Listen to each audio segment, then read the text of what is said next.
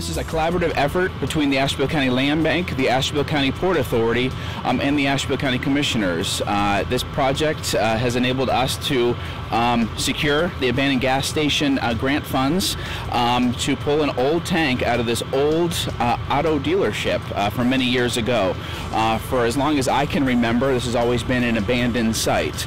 And with these grant dollars, we're able to pull this tank here today and make use of this site for future development. When we saw that this opportunity existed, we thought it was a great opportunity for us to clean up some of these sites, and what better way than to utilize some state grant dollars to clean up these sites and make them ready for future development. So we are very pleased with how the program has been thus far for us, and we hope to take advantage of it in the future. I'm just excited to see the property get cleaned up. I mean, I've cut the grass and trimmed the trees and everything to keep it look presentable for years, and I'm just very happy to see the project going forward. Today we're celebrating the achievement of the abandoned gas station grant that we received.